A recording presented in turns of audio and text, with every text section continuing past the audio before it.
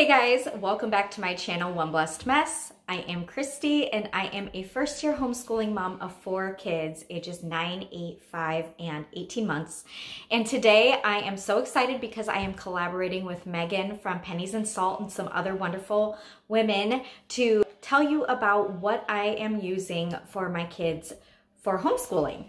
And I thought that the best way, since I am homeschooling 3 kids at 3 different grade levels, to do this video is I am actually going to take you along with me and show you what I use throughout the day for my kindergartner, Maddie. Maddie is 5 years old and she is using The Good and the Beautiful for language arts and math, and we're also doing a couple of other things interspersed in there as well. So I wanted to take you along with me as I teach my daughter Maddie, and I hope to do other videos where I take you along with me to show you what I use for my 2nd grader and my 3rd grader as well. But those will be in other videos, and today I am just going to focus on my kindergartner. So I hope that you enjoy this video. I will put Megan's channel down below, and I will also put the playlist down below so that you can check out all the other wonderful videos that are in this collaboration. All right, let's get our homeschooling day started.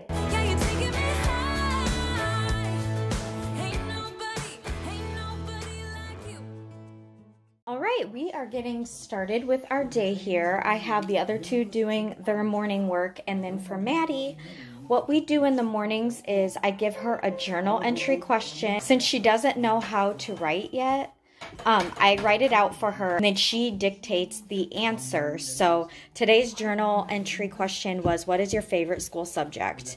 And she said, I like language arts because I get to trace things and learn how to read. And then I just have her draw a little picture below. And this is a really simple little thing that we do in the mornings. It kind of just gets your brain to wake up. And we're also listening to an audiobook while my kids do their morning work. We are in the middle of Harry Potter and the Sorcerer's Stone right now. So we listen to about 15 minutes of a chapter, and then the kids do their quiet work in the mornings. Do you like doing your journal question? Yeah. You do? Yeah. Yes, it looks very nice. I think that this will be a nice thing to look back on as she gets older, to see the answers to some of these questions. And I just choose these questions randomly. You can even just Google journal entry questions for kids, and there are a ton of different questions that you can ask. Part of our morning work is handwriting, and we use Level K, The Good and the Beautiful. So Maddie is doing, what is that? P's and Q's, and writing a little sentence and drawing a picture. They love the pictures in The Good and the Beautiful handwriting. All my kids use The Good and the Beautiful, and that is, I think, their favorite part about it is the doodles. She'll usually do a couple of pages first thing in the morning as we're listening to our story as part of our morning work. Hey! Hey! You're loud! What are you doing? Are you gonna cook me something? Yeah, a little tornado has been through this homeschooling room already today. So what are you doing? You say hi. Are you gonna sing us a song? You don't.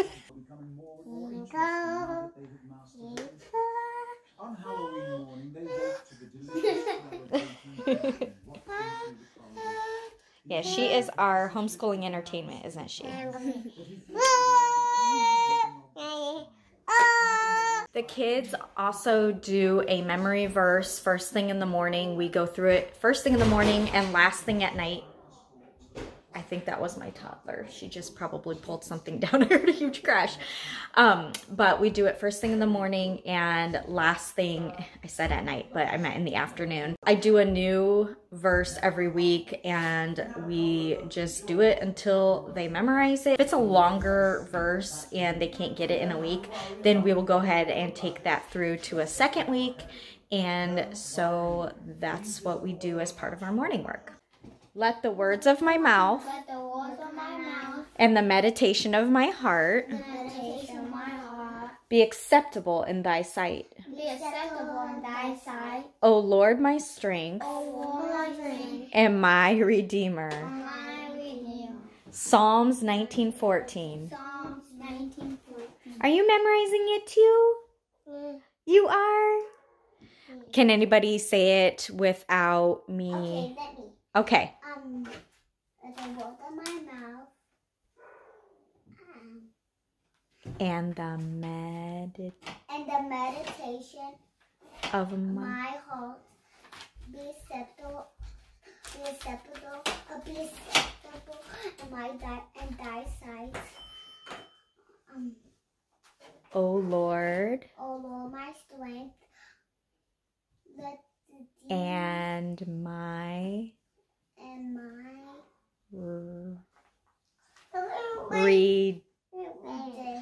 Redeemer. What verse is this? Psalms 19:14. Great job. All right, moving on to the Good and the Beautiful Language Arts.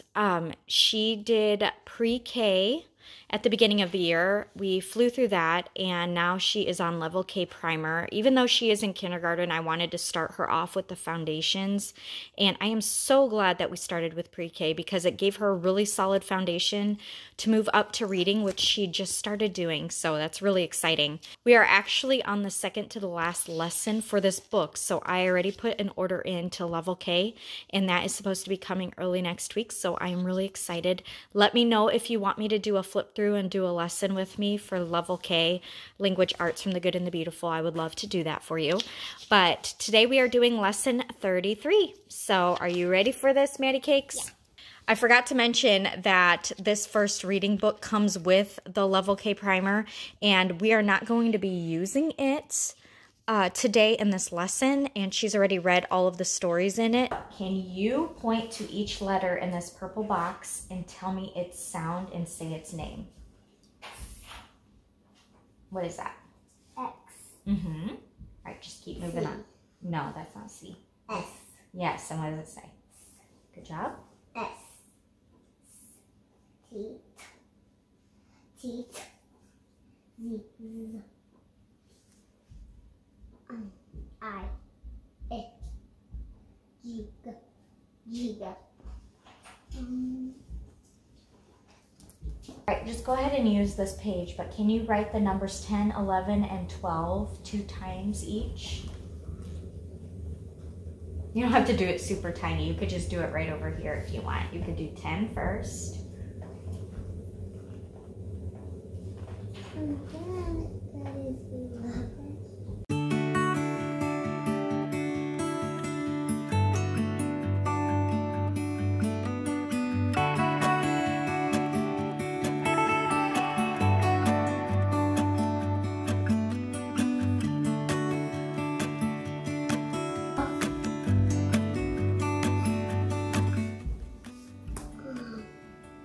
Sound it out.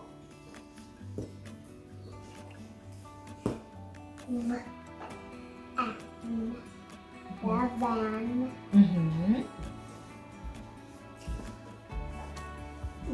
I. A. M. Good job. A. Dog.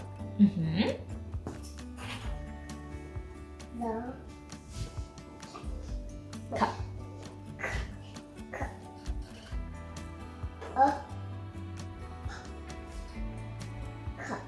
Great. I'm going to have you point to it below, and you are going to put a penny on each of the numbers that I say. So how much is a penny worth?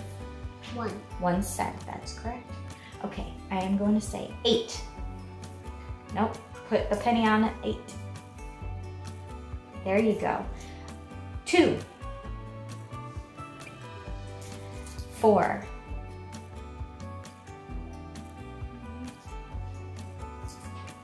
7. 1. 5. That's how old you are. 6. And 9. Great job. Woo! Wait, High five. one more. Oh, 3. High five. I thought I had one too many pennies. We're gonna do first, second, and third. So I'm gonna have you cut out these boxes, and I'm gonna read you a story. Here, you know what I'll go ahead and do? I'll cut half this off. That way, while I'm reading the story, you can work on cutting these boxes out. And then I am going to have you glue in what happens first, what happens second, and what happens third in the story, okay?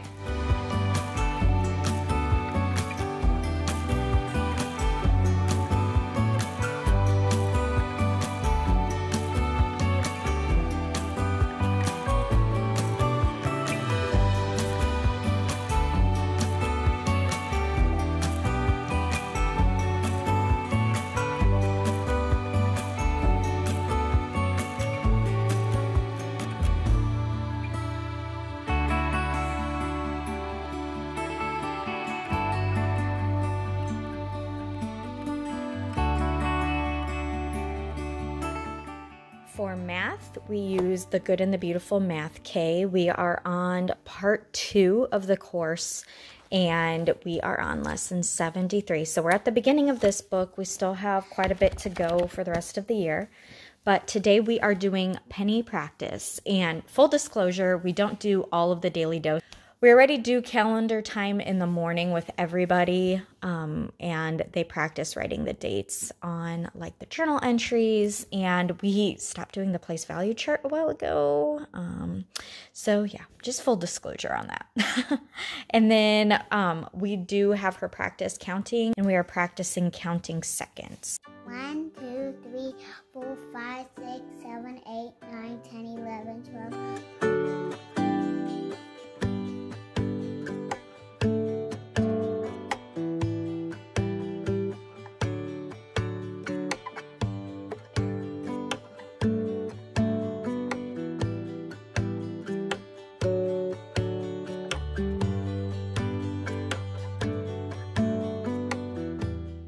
Past lessons, you learned how to add on to 5. You also learned how to add with pennies. Today we are going to practice both together.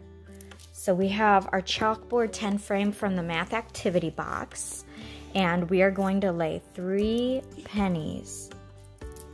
Do you know how much money this is? 1. Well, each one is worth 1, so how much is 3 pennies going to be? 3 cents. Now I want you to solve the addition problems on the next page using the 10 frame and the pennies. Write the answer at the end of the problem, and don't forget to write the cent symbol after the number. So we are going to do 5 cents plus 2 cents. So can you do 5 cents on the 10 frame? Put 5 cents on there.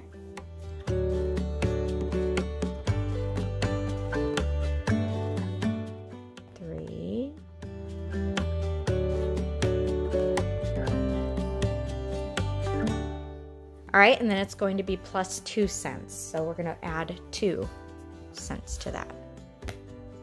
And how much is that all together? It is 7. So go ahead and write 7 on the page right there.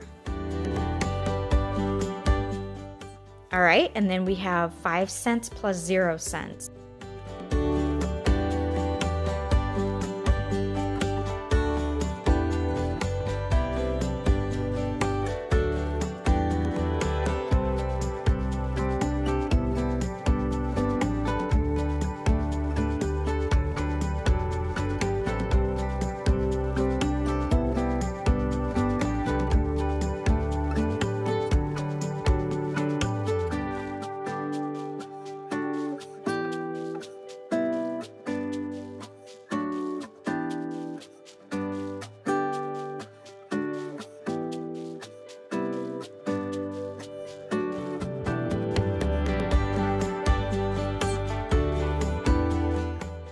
So we are going to play a game where we draw 2 cards from the pile, and then you are going to tell me the addition problem, and we're going to use the rec and rec to figure out how much it is. So go ahead and choose 2 from the pile. 4 and 0. All right, so how much is 4 plus 0? It is 4. All right, now I'm going to do it. So I have 0 plus 2, and I have 2. So you won because you have the highest number, don't you? All right, so you get to keep all these cards. Now go ahead and do it again.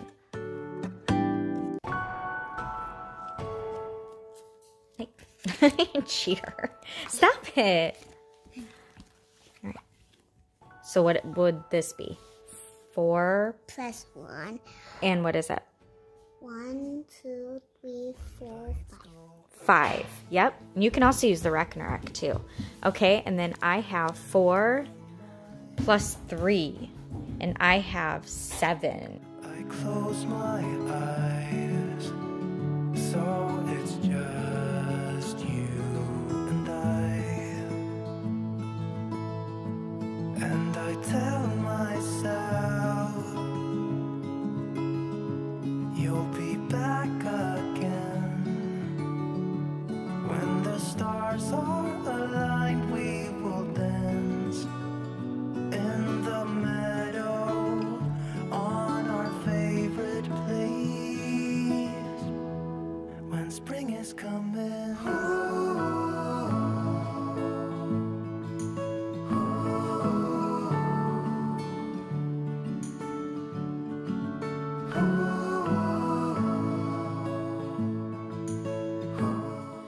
We are going to add these different fruit prices together using the 10 frame and these pennies, okay?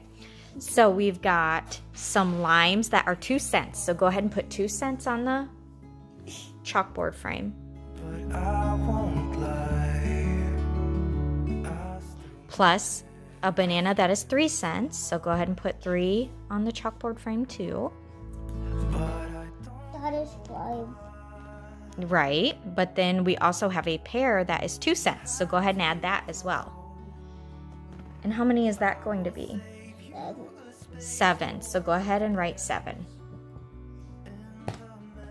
So we've got 2 plus 3 plus 2 is 7. All right, and we're going to do that with the rest of these. When spring is coming.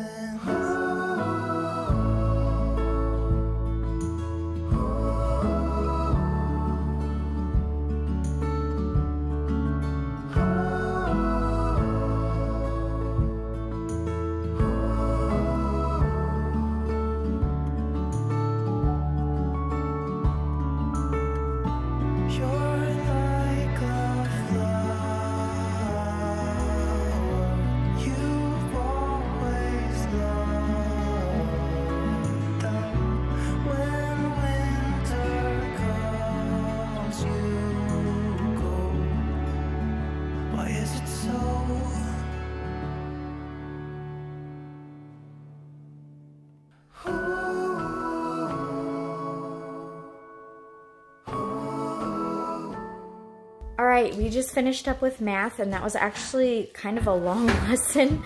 Lessons aren't typically that long, and she was kind of starting to get a little frustrated towards the end of it, but we got through it. We are done with math, and we are going to go ahead and do a snack time right now. I'm gonna help the other two with their work, and then we will break for lunch, and after lunch, we will go on to science. All right, while the kids are eating lunch, I am getting together the materials that we will need for science, because we're going to go ahead and do science after lunch. And I utilize Teachers Pay Teachers for our science. We did use the Good and the Beautiful science unit studies, but for Maddie, since she is a kindergartner, they were a little over her head, and we found that simplifying our science down to be more about her level was easiest for us this year. I'm hoping to use their science curriculum in the future, but for now we are doing Teachers Pay Teachers, and I will link below the specific science curriculum that we use, but basically every month we do like a new science theme, and this month's theme is winter, and right now we are learning all about ice. So I'm excited to do this experiment with the kids and to show you how I tailor it for my kindergartner. All right, so we have a damp paper towel here, and we have a can half filled with crushed ice. All right, so now I am going to add a teaspoon of salt to the ice. Whoa. Whoa. That's sugar. And a half a cup of water.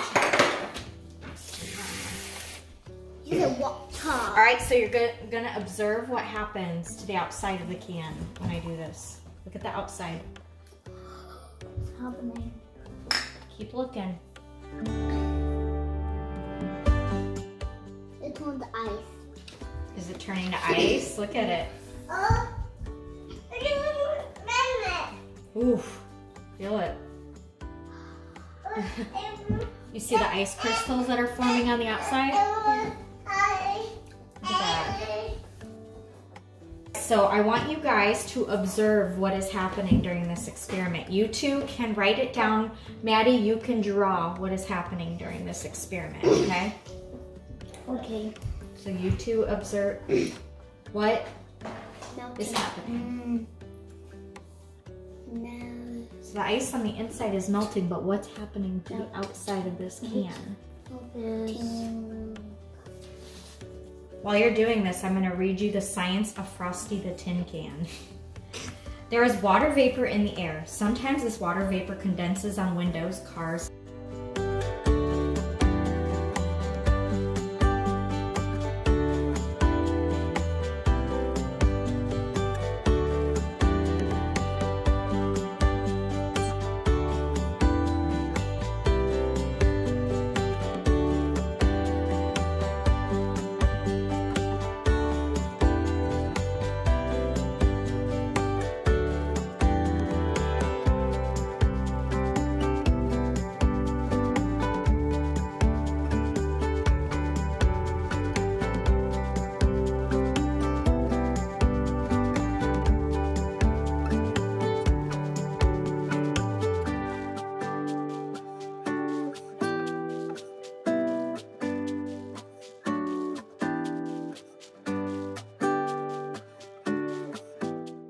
So as you can see, our science, I try to just tailor the assignment to her level, while the older two are obviously writing sentences and describing things with words. I mostly just have her drawing what she observes in a lot of instances, or I'll help her write down the things that need to be said. So that is pretty much what our science is today. We just did that fun little experiment on ice. And we actually took a day off this week, and we're going to be doing school tomorrow, which is Saturday, but we don't want to miss any more days. So we're going to do school tomorrow morning as well. And so usually at the end of the week with science, we will do a review of the vocab words and just summarize what we learned that past week and a fun little activity. And that will be the end of that science unit that we do. And we have like a new little unit every week. Well, we're going to end our school day by reading a story, and it was a pretty laid back day today, which we like laid back days, don't we? Yeah. Yeah. I hope you guys enjoyed going through some lessons with us and getting a closer look into what I use for my kindergartner. And I hope to bring you some more videos going through the day with my second grader, my third grader, and also everybody together, because I think that that's probably the ultimate day in the life, is seeing how I balance all three of my kids at 3 different levels. So I will definitely be doing a video like that soon. So be sure to check out Megan's channel. I'll have her channel linked down below and the playlist. And be sure to check out everybody else's videos in the playlist. I'm sure that they have some great resources for their kids as well. So I hope that you guys... What? Are you pooping? She just closed her eyes and walked away. Are you pooping? I have a poopy diaper to change, so I will be seeing you guys here very soon.